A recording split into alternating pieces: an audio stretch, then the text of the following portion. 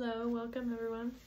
I just want to start off this toast by saying congrats to the bride and groom. And for those of you that don't know me, I'm Carissa, the bride's maid of honor. Me and Annie have actually known each other for more than 10 years now, ever since we were in middle school.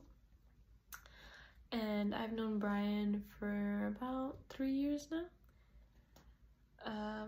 I think we all knew that he was the man of her dreams when they went on their first date.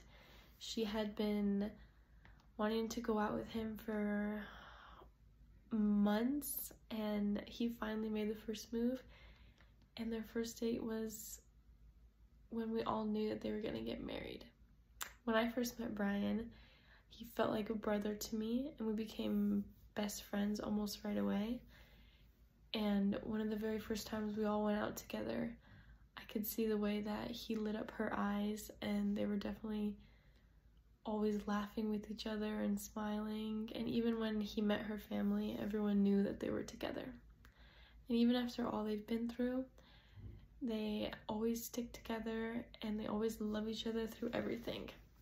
So I just want to say congrats, and hopefully you guys have many, many years ahead of you.